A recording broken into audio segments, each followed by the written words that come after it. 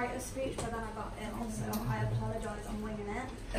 I'm lucky enough to have been one of the ones from the beginning, so I got to go see this when it was a bomb site, no offence, but it was awful, and get to see it become what it is. It's been a great privilege. I've got to watch all the volunteers like Lloyd come from not knowing much to now he's got an employment, which is amazing, and I got to have the honour of training him, and that to me is amazing.